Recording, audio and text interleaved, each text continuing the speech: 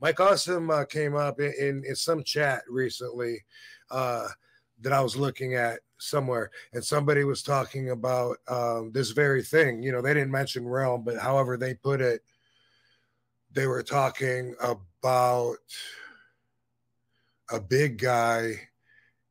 You know what it was? It was not Moose. I felt this way about Moose, but they were saying that there was a big guy that uh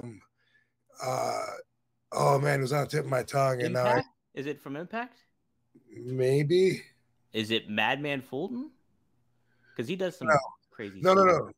no, no. But the thing was, I don't know, whatever it was, it could have been, BS, but it just said, what happened to so and so's. Oh, you know what? Someone was being asked an interview, I think, about what happened to so and so's career, and I don't even know if it's true or not.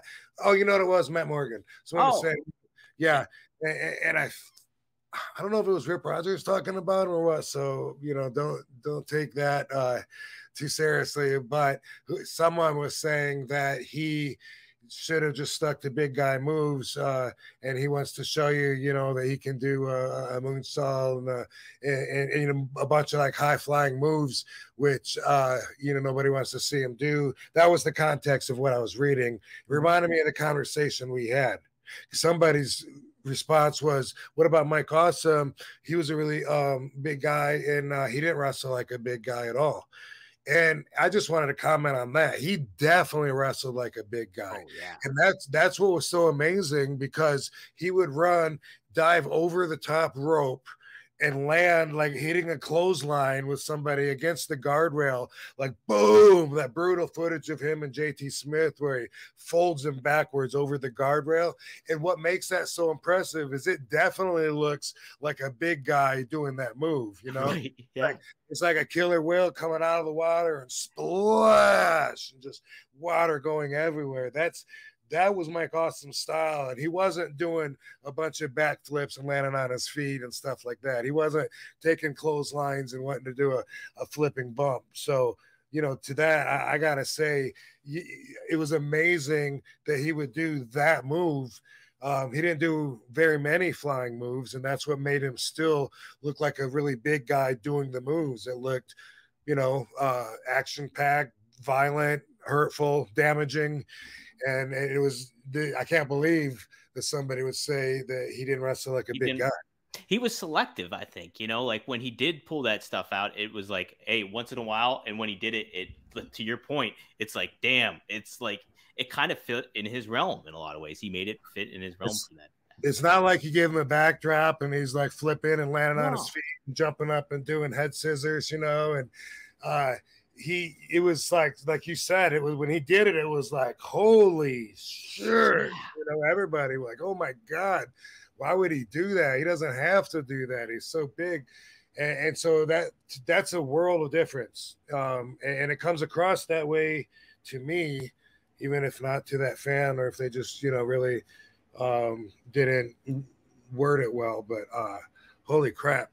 Mike was super big, and he would, one thing that always impressed me was he would stand in a corner with his back to the turnbuckle, and he'd pick the guy up on his back, maybe pick him up like electric chair. Yeah, whatever. Yeah. And then he would walk up the turnbuckle, like step up on the second rope backwards behind him, and the risk factor with that is like so high that you're going to slip or trip even without carrying a body on top of you. So that's why I thought he was a great representative of ECW heavyweight champion, because he would take those chances just to really annihilate his opponent, and then go off the top and pick the guy up over his shoulders and bam, just bring him down and smash him. And it was definitely a big guy move. It was like high risk where he didn't need to do that, but he was extreme. So he was there to entertain the awesome fans.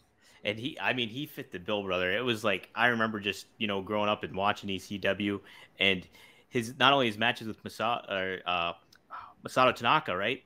But he had, his presence as a champion was good. And it was a good contrast to you, because you were the TV champ at the time. And Yeah. what you were saying in one of our earlier episodes, you were hoping that you guys would kind of collide at some point, you know? Yeah, after I wanted us to both be like separate pedestals that kept pushing the company up and building the company up, so that when we finally got there, all eyes would be on us. ECW would be at its biggest growth, which it always was. It was scaling up and up.